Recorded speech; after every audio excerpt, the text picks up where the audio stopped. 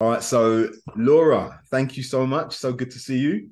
Hi, Nick. Great to be with you. Yeah, so I know we've just had a little conversation even before getting started, which has been really, really good just in terms of, I guess, getting the kind of vocal cords a bit warm, a bit loose, which is probably helpful. And also I feel just helpful for us just to kind of connect before we press record. The reason why I've invited you onto this call today, as you know, is because I feel that you've got some really good insights, which I think will just be really helpful for anybody who's listening or watching. And I think that, you're one of the individuals that came to mind straight away in terms of being able to get you on and just to hear your experience, hear about what you do, and just to kind of share your insights with those who are watching. So I think it'll be really good just for you maybe to introduce yourself. And I'd love for you to do that in the context. Who is Laura? Who is Laura? Who Just is Laura? Yeah, That is who is a good Laura? question. Well, what pops into my mind immediately is I'm a mother, which has always Mm, been central to my sense of identity. And I'm a mm, grandmother now. I've got 7 grandchildren. I'm a wife, and I'm a dog owner. I've got 4 dogs, and I'm a mm, therapist, which mm, has been a major part of my identity, as you mm, know. mm. And I've been a therapist since 1996. So I've been around the block for a long time. 1996. Mm, That is a long time. I know. That is a long time. Yeah. And what many people would not know, and obviously I think by full disclosure, is that back in 2005, I believe it was, when I qualified as a counselor, you were actually one of my tutors. I was, and you were a Yeah. pleasure, an absolute pleasure to teach. And the reason I say that, one, because I think it's just good for people to know that in terms of the context of our conversation, Mm. but also, you've mentioned that you're a grandmother, you're a dog owner, you're a mother, you're a wife. What you didn't mention there was actually, and from my perspective, adding to those things is that you are a phenomenal teacher. Oh, Yeah. I love teaching. It's my Yeah. passion. Yeah. So I just wanted to kind of throw that in because I know that, even when I was training, the kind of way you taught, you brought yourself into the space as a teacher. You were very authentic in that. You were very genuine. And I think not just for myself, but I'd say probably for the whole group, my experience of you was one of nurturing, which is why, when you speak about being a mother and a grandmother and a dog owner, I'm a dog owner as well, and I know that requires some nurturing and a lot of patience. Yeah. I think that was also reflective in your teaching as well. I'm just going to say the thing I left out, which is probably the biggest thing for me, is Mm, that I am a woman. And being a woman, of course, has really informed my work. mm, So I'll probably say a bit more about that. But yeah, just, I am a woman first and foremost, before all yeah, the roles. I am yeah, Laura. yeah, yeah. Well, say a little bit about that. Say a little bit about being Laura, a woman. What does that mean in terms of it as you embody that? I think even before I was consciously aware of it, I've always been quite a bit of a feminist. And Mm, I've just got an example of when I was a child and my mum had not been able, this is a bizarre little story. My mm, mum had not been able to lift a sack of potatoes from the hallway to the kitchen. And my gran yeah. came around and she picked it up and lifted it. And I was maybe about 7. And I remember thinking, I'm always going to be a strong woman, whatever Mm, that might mean. But in that mm, sense, it was physical. But mm, how it's informed my work is that I very much, first of all, I was working on the Stillbirth Society. So I was working with women who'd lost their babies. And then gradually through my career, I worked in a rape crisis centre for 13 years as their clinical lead. mm, And sort of had to work a lot with the oppression of women. So whilst I've got 3 sons, I really love the men in my life. mm, My whole work is in the background or the backdrop of patriarchy. So mm, being a woman is really important to me to empower women to have a voice in a patriarchal society. mm. That's powerful. That's powerful. You've mentioned a little bit about in terms of two specific areas that you worked in. How did you see, in a sense, that role, that work of empowering women within those contexts play out? Yeah. Well, interestingly, and I perhaps haven't even thought about this in the way I'm now going to speak it, is that when I worked at the Stillbirth Society, women often were going into medical situations and saying there's something wrong with my baby. And medical professionals were saying, you're fine, you're just a nervous first-time mother or whatever. Yeah. And they weren't being heard. And actually, women need to speak out and say, you know, no, you have to listen to me. But when you're vulnerable, that's a really difficult thing to do. Yeah. But then later on, working in the Rape Crisis Centre, obviously the act of sexual violence is one of taking someone's power away. Yeah. And so women come to the Rape Crisis Centre feeling really disempowered. So one of the ways you work with women to gain their power back is to help them think about what choices they can make. Yeah. Yeah. So I do a lot of training around sexual violence, and I really support therapists in helping people understand that they have to make a choice every step of the way, because that reconstructs something in them that's been taken away at that time of that act of violence. Yeah. Yeah. So helping them to get, in a sense, I guess, find and have their voice heard, and also realizing there is something about choice. And that, in a sense, helps them to kind of come back to a place of feeling empowered. Yeah. So something even as simple as, do you want to tell me about yourself first, or do you want me to tell you about the organisation? Wow. Without even knowing, you're enabling them to make a choice. Where would you like to sit? You know, these are all choices, you know. Yeah. Yeah. And even as you say that, I think, you know, a lot of people listening or watching might not even recognize that just those subtle conscious decisions you are making as a therapist, or as a practitioner, or as a woman engaging with another individual, and in this instance you're talking about a woman, you know, just giving the option of, what would you like to hear about first? Would you like to hear about the organization, or would you like to tell me about you, or where would you like to sit? Just those subtle things. Most people wouldn't even realize, one, that you're doing that, and secondly, just actually how empowering that might be for them. Absolutely. Yeah, absolutely. It is.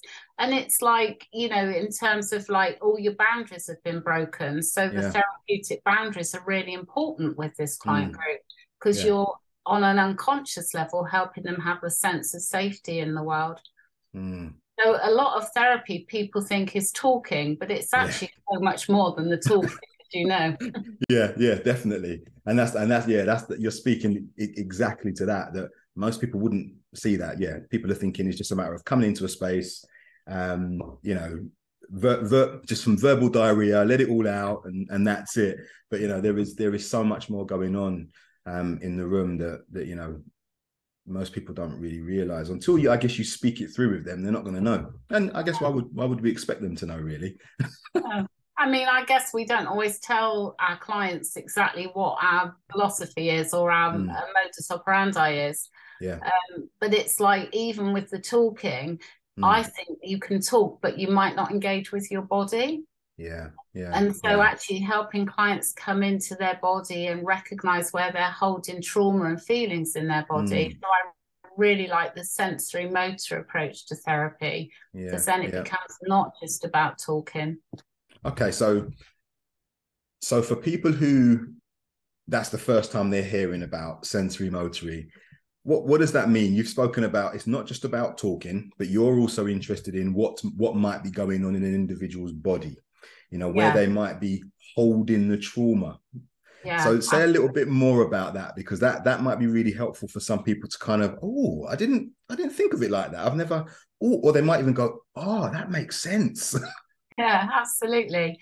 Well, there's lots of literature out there. So things like The Body Holds the Score. I can't think of others off the top of my head, but you will know them. Babette Rothschild, Peter Levine. So I would say to somebody, because if you say, how are you feeling, you immediately take them into an intellectual place.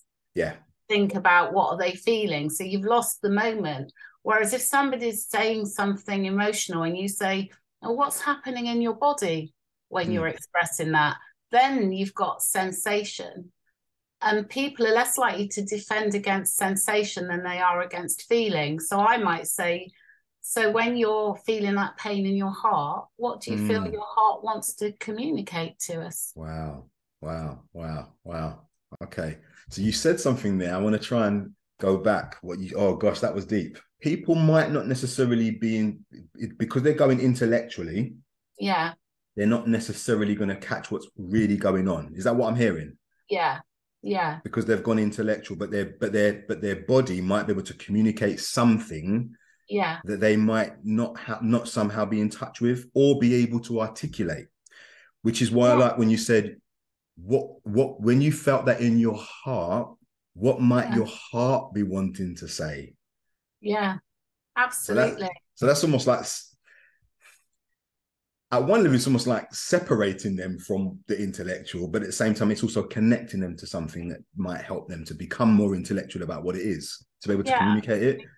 Does that make sense? Yeah, completely. Because if you think about it, if somebody's experienced some form of body violation, they're going to cut off from their bodies. So you can often see that people don't breathe effectively. Yeah. So actually, even if somebody says, I feel really anxious, okay, so breathe into that anxiety. What's underneath that anxiety? What do you think that part of you wants to say? Yeah. It's funny, even as you say that, and I know that just when we had conversations before, I start to feel myself being conscious of my breathing, Exactly. Yeah. And there's times I know I've been with my clients and we're speaking about things and there's moments I think, Nick, actually be mindful of your breathing, actually catching that stuff in your body. What are my shoulders telling me now? Are they kind of like starting to, or am I relaxed? And it's just kind of recognizing that, isn't it? Being aware of I guess the sensations, but it starts with actually thinking about it, being mindful of it. Absolutely. And even like those expressions, like you've got the world on your shoulders. Well, what is that world that you carry on your shoulders? And often even people's physical ailments can tell you a lot about what might be going on for them emotionally. Yeah, it's fascinating. So we've spoken a little bit about, your work, in terms of working with women who have experienced stillbirth. We've spoken about a little bit about your experience of working with women who have experienced sexual violence and this whole sense of empowering women through choice and through helping them to both discover and be able to help them make themselves heard. And that's really, really important. And that for you is part of what being a woman is as well, empowering other women to kind of be able to do that, which I think is fantastic. And I know that there'll be people who are like, yeah, we're rooting for you. No, we're with you. Yeah, we're with you. And I'm with you. Okay. I know. So and obviously, I've got, married, got 2 daughters, and, we've had these conversations in part before. So, but I also know we've spoken a little bit about transcultural relationships, transcultural working. Now, obviously, you are a white female woman and I am a Black male. And you and I have known each other for many, many years. And, I would say I've had the privilege of working with you in a professional capacity now for several years as well. I believe that part of my growth as a practitioner and as a person, okay, and this wouldn't be anything that I've not said to you before, is in part, down to the contribution that you've made in my life as well, which I am really, really grateful for. But one of the things that we are aware of is our difference. Absolutely. And it's not just our gender that we're different, and our race, and I'll use the term race, we know socially constructed, but I'll use that term anyway. But even just in terms of some of our views around our other world views around faith, and and I think that's one of the things that's been really, really valuable, and I've really valued in our relationship, because in so many ways there's so much difference. Yeah, totally. So do you want to maybe say a little bit about your thoughts around working transculturally, working with people who are different in terms of cultural difference?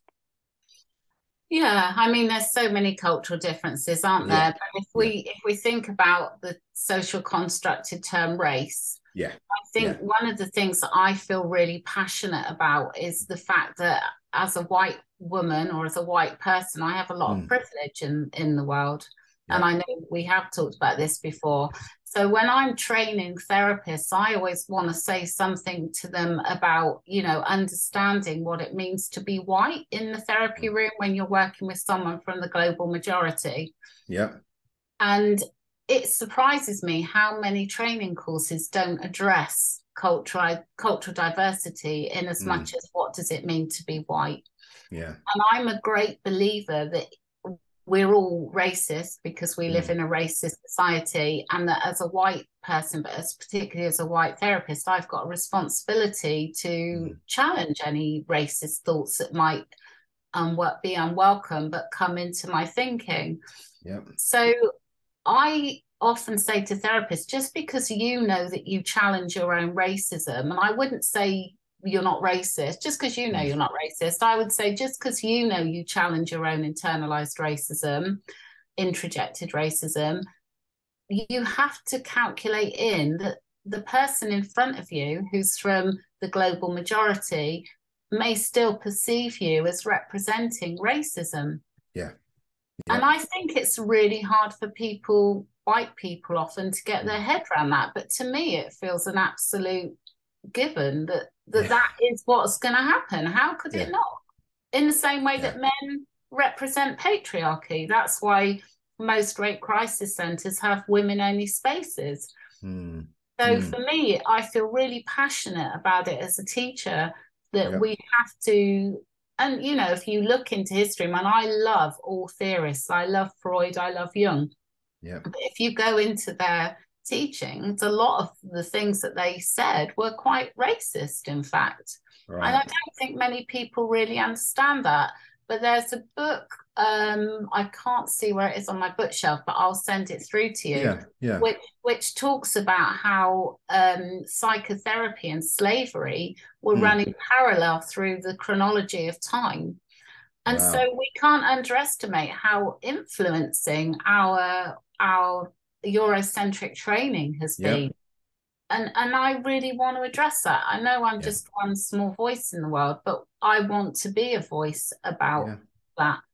Yeah, yeah, and I'm with you in the sense that, you know, it does, even now, you know, and I've speak to other practitioners, and there's still a sense of how come this isn't addressed more in training, you know, because it's, you know, obviously things over the last few years have shifted, you know, following the murder of George Floyd and stuff, and there has been a major shift, but there's still a sense of, is this something we speak about enough? Is this something we put out there often enough for people to really start to kind of challenge themselves, but not just challenge themselves to tick a box, but to really see change, particularly in the therapeutic space, you know, at a relational level. I'm mindful that there will be, you know, we could kind of talk therapeutically all day long, but I'm also mindful, you know, we'll have people listening and watching that aren't necessarily from a therapeutic, you know, they're not coming from that headspace. You know, these are individuals that, you know, that are working day to day in normal kind of, when I say normal, I mean, they're not in a therapeutic space, but they're working in professional contexts. They might have people within their families that are different to them racially. I like to see black and white as the two bookends. So I just kind of say, you know, and there's everything in between, you know. What would you say to those individuals in terms of the benefits, the advantages, the importance of recognizing where they might be in a position of white privilege, or some would say now white advantage? There's some debate about what, you know, and what I've actually found is that individuals who seem to be less comfortable with the idea of white privilege as a concept, as an idea, just from some discussions I've had, tend to lean towards the preference of white advantage. I think there is something around the word privilege which can make people feel uncomfortable. I'm probably digressing a bit there. Actually, no, let's go there. What? It's an interesting let's go there. Yeah. So for those who might lean more towards white advantage over white privilege because there might be a level of discomfort in that, or assumption's the word that normally comes out. There's an assumption that I've had privilege, but actually I come from a working class background. I've had significant struggle. What would you say to those individuals? Yeah, I think it's a really interesting one. And I kind of think that, of course, everyone's had disadvantages in their life. I've been disadvantaged as a woman. You know, I would say that you as a man have more privilege than me in terms of patriarchy. I have more privilege than you as a white person, because I can go into any place really and not have the energy change against me. Yeah. I think that people underestimate the subtleties of racism. So I know when I was in a long relationship with a guy who was from one of the small islands. But I know that if we went into, say, a pub in Kent, which is quite a white area, I would feel the energy change. Yeah. And I don't think white people, unless they've been in a relationship with someone, or they go out with people who are from the global majority, they won't notice the energy changes. It's not what's spoken, it's an energy change. And I would immediately feel on edge. I would immediately feel protective of my partner at that time. And he had to live with that, as I'm sure you do. I totally get it. And I think it's that sense of energy shifting. Yeah, it's one of those things that I would say, in my experience as a Black man, it feels tangible. You just know it. In the same way that I've been in context where I'd walk in a room and I'd be the only male in the room. You feel it, it's like, but it's because we're different. But I think when it comes to racism, or the social conditioning that's kind of come as a result of the ideology of racism, I think some people are unaware of what might be coming out of them.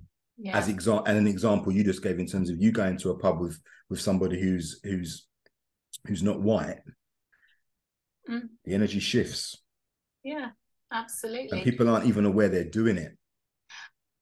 I mean, maybe, but for me, it felt like a hostile shift. It didn't feel like a friendly shift.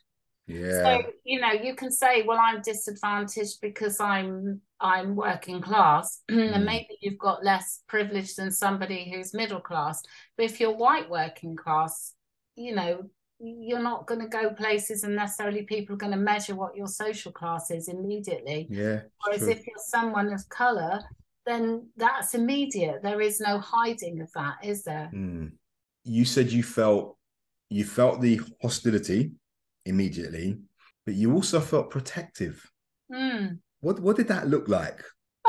Gosh, I'm going back quite a long time now. It feels like another lifetime ago. I think I'll give you a different example, which I think highlights it better. So I was in B&Q with my partner, and he asked a question, and the shop assistant spoke to me.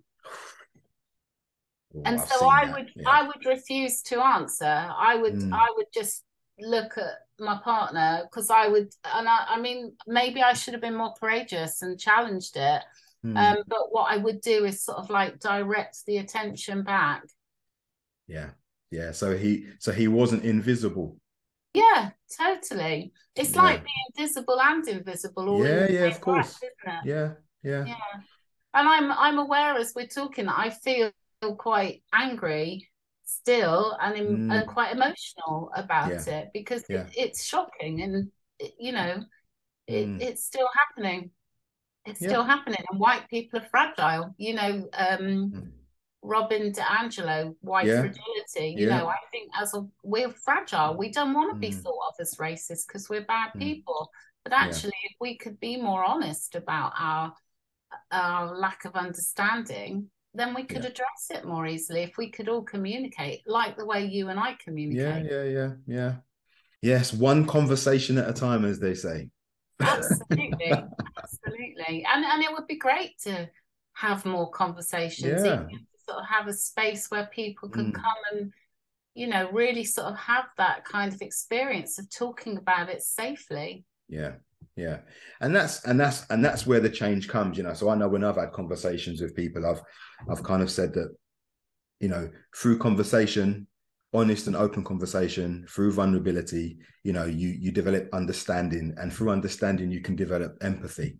And that's the kind of trajectory that I think we need to be on, you know, more open conversations, more vulnerability, learn to understand. It's not, you know, no one has to be defensive, you know, no one's pointing a finger, but it's growing to understand one another as humans, you know, and we develop empathy, and then things can get better, you know. I think it becomes much more richer and better for everybody, you know. And that's whether that's a teacher and a student, a therapist and a counselor, you know, an employer and an employee, you know, it really doesn't matter, you know. It plays out in all of those different spaces. Yeah. And microaggressions, I think, is the term that some of my Black friends and colleagues have said, you know, that there's these constant microaggressions. And if you think about that as a paper cut, you know, paper cuts really they're hurt. horrible. Get enough of them, they're going to cut your arm off, you know. Yeah. Nice. It's you know, and I know I've experienced that on many occasions, you know, and you know, you have to. There's been times when you have to kind of like turn around and say, well, what did you mean by that? You know, where's that coming from? You know, you know, but and it can. I mean, you mentioned, you know, feeling quite, you know, you can feel the anger connected to it. You know, I know for me, when I was originally asked to deliver some training around this whole thing around engaging with race, I remember I was hesitant, because I remember thinking to myself, I'm going to get mad. I'm going to be angry. You know, because I know from my own experience, it's very emotive. You can't separate the emotion from it. But actually, I have engaged in it, partly because of what you were saying in terms of from yourself as a teacher. It's about helping people to kind of really raise their own awareness and start to really question some of those internal, you know, long-held internal beliefs and assumptions that are shaping whether or not they want to see it or are able to see it yet, or want to acknowledge it or not, shape the way they're relating to people who are different to them. You know? Absolutely. And it really does, you know. No, that's great. That's really helpful. Thank you. And I agree. I think it's a conversation that we could talk more about. Yeah. But I'm mindful. I want to get you to get your thoughts on something else. So there's something else I wanted to touch on. Now, I know that you're still a therapist. One of the things you said right up front is that you're a therapist. Yeah. And I also know that you're you're also a student. Hey, you didn't say student as one of your things. I'm the oldest student in the world. I would love for you to maybe share a little bit about the nature of your therapeutic work now, and I think where it connects to what you are doing as a student. I think that would be really helpful to hear. Yeah, sure. So I'm doing a master's in contemporary psychosexual therapy. So I mean, I was brought up as you know, in a very repressed sexual environment. I was brought up in a very strict religion. And maybe at some point we can talk about that, because I'm going to be running a group for ex-Jehovah's Witnesses in a few weeks' time. Brilliant. With a colleague of mine.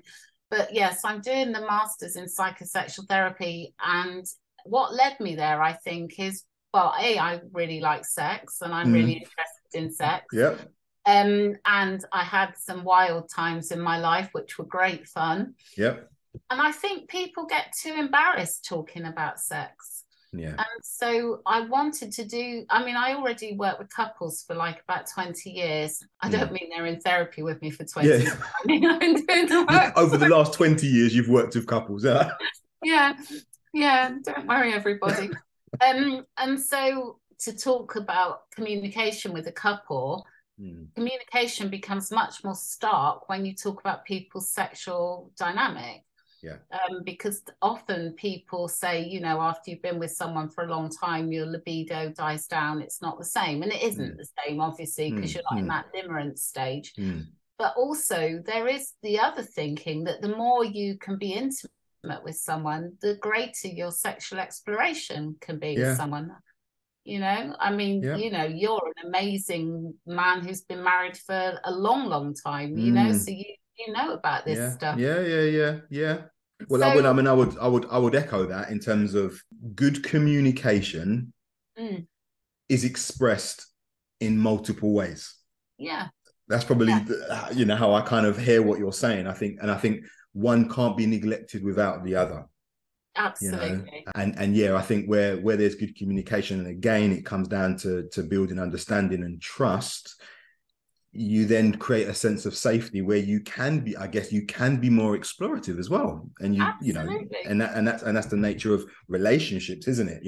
Even in just a conversation, the safer we feel in a verbal dialogue, the broader and wider we can go in the discussion, because there's a level of safety. So okay, no, that's cool. Well, I think it's interesting because a lot of people might hear the term, sex therapist or psychosexual therapy, and they're like, whoa, what does that mean? It's all a little bit woo. But what does that mean in terms of your day-to-day work? So you said you've worked with couples, not the same couples, but with couples over the last 20 odd years. That's probably thousands of hours of discussions. All right. Yeah. So so across that time span, what are the kind of what typically are people coming to you with as a psychosexual therapist? Well, quite often it'll be the fact that there's a difference in libido. So, one will want sex more than the other.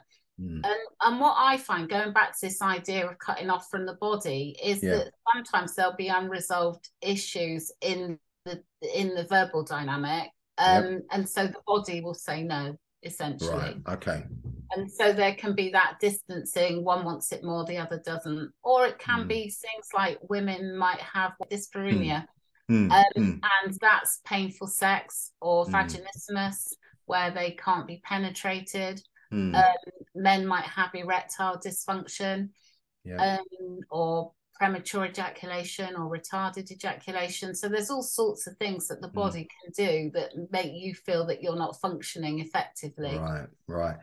And just what you said there, going back to what we spoke about earlier in terms of the body keeping score and the body communicating something. So what I'm hearing you say there is these bodily responses, or in some cases lack of responses, could be a way of communicating something that might not necessarily be communicated verbally. Is that what you're saying? Absolutely. Right. Okay. So you'd always recommend that someone gets a medical just to check there's nothing physical going wrong, but mostly it's going to be emotional and psychological. It's often connected to power dynamics between people. So my job is really to help people explore what their internalized messages are around sex. Right, so, for example, if you've been brought up to believe that sex is dirty, that's going to have an impact on your relationship with someone. Or if you've been made redundant at work and you feel powerless, then maybe you're not going to feel potent, So all of these things, and the language we use kind of give quite a lot of clues. Interesting. I mean, I think it's a broad discussion. I think that's probably a conversation we could expand on. But I think in the first instance, I just wanted to help, I guess, viewers, listeners to kind of get a sense that working with a psychosexual therapist or speaking about their sexual relationship will likely be connected to other things that's going on. It's not just about we're not having good sex. It's because I think that's where people go sometimes when they hear sex therapists. It's like, oh yeah, we're having issues in bed. Actually, it's more than that. That's what you're saying. It's a lot more than that. It really is, absolutely. But there are also things that you can help couples to do to bring them back into sort of attunement. So it's a very successfx course of therapy very often. Yeah. And I would just make it clear that it's a non-touch thing. So the sex therapist doesn't actually have sex with the client. Like that. Well, I'm glad you said that, because again, that might be the kind of thing that people are thinking that goes on, and actually that's not the case. That's not the case. It has been asked of me, but has it? But that's where the kind of therapeutic boundaries are just kind of really like Absolutely. Yeah. Very clear Oh, boundaries there. Yeah. brilliant. All right, I'm mindful of time. As I said, there's things that we could expand on more, and I'd love to do that. So I'd love us to expand on those maybe on another occasion. What would be really helpful, I think, for those viewing and listening is to get an idea about where they might be able to find out more about what you do. You know, for example, somebody may be watching or listening and think, actually, that might be what me and my partner need. That might be Yeah. something that we should consider. You know, equally, people might have some questions or might be interested in some of your previous work around, you know, sexual violence, and also your work in the past around stillbirths. Where can people find more information about you and what you're doing? Yeah, so I mean, I've got a very unusual surname, as we know. So if you Okay. Google me, I come up in quite a few places. So Okay. I've got a very unattended to professional Facebook page. Yeah. Yeah. I've also got a website which is called the Therapy Space Northern Ireland. And I also do loads of work online or my LinkedIn profile. And you also mentioned that you're in the near future, you're going to be hoping to run a course. Do you want to say a little bit about that? It's a support group Yeah. for people leaving Jehovah's Witness organisation, which is going to be run by myself and a colleague, and we're both ex-Jehovah's Witnesses. So that's one of the things that we're going to be doing. But I also run a lot of courses online and in my home in Northern Ireland around various aspects of therapy. Brilliant, brilliant. So we'll make sure people can get hold of all of that, all right? Just to kind of wrap up, unless you've got anything else, if there's anything, because I know you well enough, Laura, to know that you've got some nuggets, and they just like, you know, I'm often laughing about it, saying, right, whenever I speak about it, I'm going to have to put your surname in brackets I'm going to have to reference it. Reference me, yeah. Yeah. Anything else that you'd want to say by way before we kind of come to an end for today? I will just mention the teddy bear in the background in case anyone's wondering why I've got a teddy bear. It's because I work with a lot of clients who've got dissociative identity disorder. And so some of their child parts feel grounded when they see the teddy bear in the background. I don't know if I've got any other bits of wisdom to share or, you know, nuggets, because nothing's popping into my head. Well, can I just say thank you so much for just sharing your time. I know you've kind of fit this into a very busy private practice. So I really do appreciate your time. Really, really value just kind of your openness and what you've shared today. And hopefully, you know, look forward to speaking again in this context. I know we're going to continue working anyway, but in this context, I think it will be really valuable for those watching and listening. So thank you, Laura. Oh, it's been lovely. Thank you for inviting me. You're welcome. You're welcome.